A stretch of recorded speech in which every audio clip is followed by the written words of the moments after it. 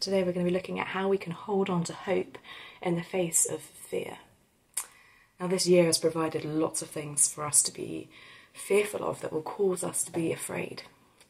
As well as all our usual worries and stresses, we can add the fear about our health and looking after one another and staying safe, having to be at home in order to protect ourselves and those that we love.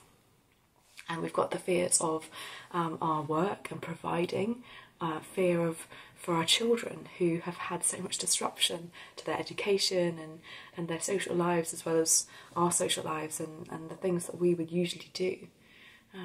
There's been so much fear surrounding this year in general, as there's been so much uncertainty. We see a real tangible fear described in many places throughout the Psalms, and I'm going to read some verses from Psalm 55 and 18 which you might be able to empathise with. But if you don't feel that you are particularly afraid at the moment, that's fantastic. Again, I would really encourage you to think of someone who you know is fearful, who is afraid, who is really anxious about the days ahead, or perhaps just the current situation and is finding it really, really difficult to let go of those fears and find hope in the face of the fear.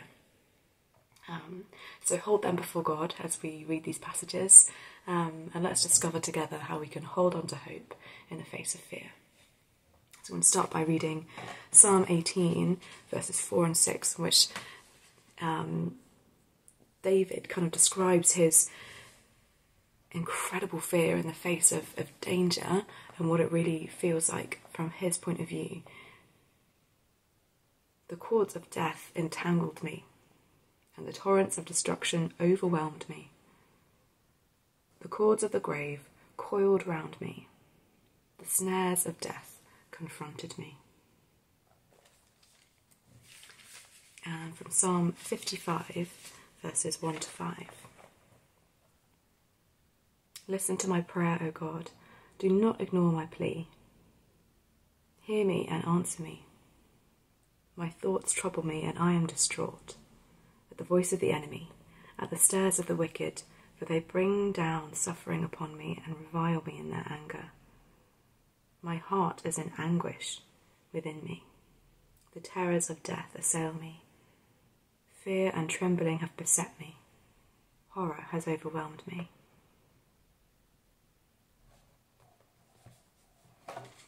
First, and like David, let's acknowledge our fear and distress. It's important that when we express and acknowledge our fear, that we understand how it affects us. The psalmist David describes the sensation of being overwhelmed by distress. And the words that are in that psalm, particularly 55, are fear, trembling, terror, and horror. The fact that they overwhelm. These are not the words of someone who's trying to keep a stiff upper lip and mask their feelings. This is it's an outpouring, and it's important and good for us that we also pour out our hearts and fears to God too. You might want to do that in a physical way. Perhaps you could write your own psalm describing your fears, describing and expressing the way that it makes you feel, if you're creative in that way. Or you might just simply want to write down on paper, bring your fears before God, and just lay them down before Him in a way that is physical. Psalm 27 encourages us to seek His face. So we've acknowledged our fear, we've kind of put it before God, whether in a physical way on a piece of paper, or just perhaps in our hearts in a prayer. We've acknowledged the fear is all-consuming, and it's ugly, and it's frightening in itself, and it can really change us in the way that we do everyday things. So now that we've brought our fears before God, let's see what God's will is for us.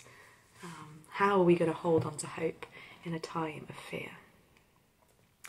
Psalm 55, which spoke of that terror and horror and trembling, just a few verses later says this, reading from verse 16. But I call to God, and the Lord saves me. Evening, morning and noon I cry out in distress, and He hears my voice.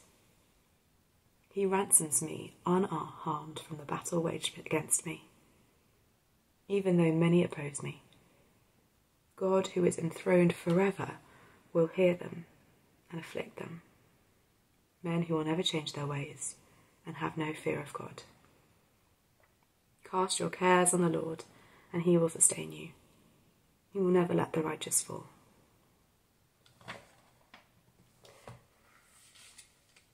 That describes how morning and noon and night the psalmist cries out to God, and God hears him. And though a battle is waged against him, God rescues him unharmed. That when we call to God, the Lord saves. Our cries of distress and terror and horror are not unheard. They're not just a bleak cry into a wilderness that disappear forever. They reach God, and God hears, and God answers our fears. Psalm 27, 1-5 describes someone who is able to hold on to the hope in the face of his fear. The Lord is my light and my salvation. Whom shall I fear? The Lord is the stronghold of my life. Of whom shall I be afraid? When evil men advance against me to devour my flesh, when my enemies and my foes attack me, they will stumble and fall. Though an army besiege me, my heart will not fear. Though war break out against me, even then I will be confident. One thing I ask of the Lord, this is what I seek, that I may dwell in the house of the Lord all the days of my life, to gaze upon the beauty of the Lord and to seek him in his temple. For in the day of trouble he will keep me safe in his dwelling. He will hide me in the shelter of his tabernacle and set me high upon a rock.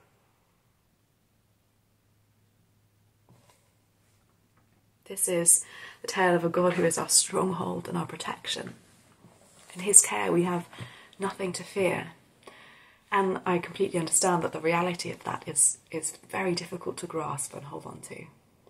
So why not think about practical ways in which you might be able to hold on to those verses? Perhaps you could copy out some of those psalms or some of those verses and read them aloud to yourself as soon as you wake, or when you go to bed, or at different points throughout the day.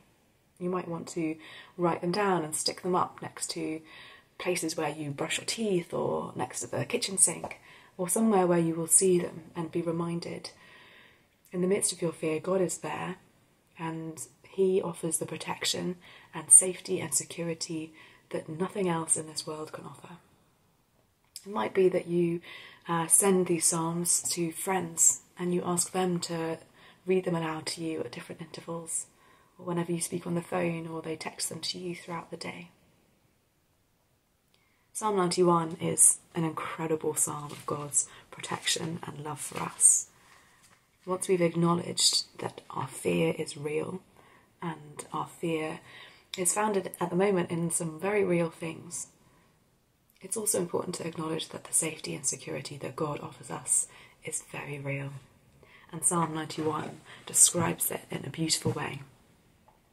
So I'm going to read that as we close the day. Again, why not bring your own fears before God in this moment and offer them to him, or pray this over someone else that you know in your life that's struggling with fear at the moment. He who dwells in the shelter of the Most High will rest in the shadow of the Almighty. I will say of the Lord, he is my refuge and my fortress, my God in whom I trust. Surely he will save you from the fowler's snare and from the deadly pestilence. He will cover you with his feathers, and under his wings you will find refuge. His faithfulness will be your shield and rampart. You will not fear the terror of night, nor the arrow that flies by day, nor the pestilence that stalks in the darkness, nor the plague that destroys at midday. 1,000 may fall at your side, 10,000 at your right hand, but it will not come near you. You will only observe with your eyes and see the punishment of the wicked. If you make the Most High your dwelling, even the Lord who is my refuge, then no harm will befall you, no disaster will come near your tent. For he will command his angels concerning you, to guard you in all your ways. They will lift you up in their hands, so that you will not strike your foot against a stone. You will tread upon the lion and the cobra, and you will trample the great lion and the serpent. Because he loves me, says the Lord, I will rescue him. I will protect him, for he acknowledges my name. He will call upon me, and I will answer him. I will be with him in trouble. I will deliver him and honor him. With long life I will satisfy him and show him my salvation.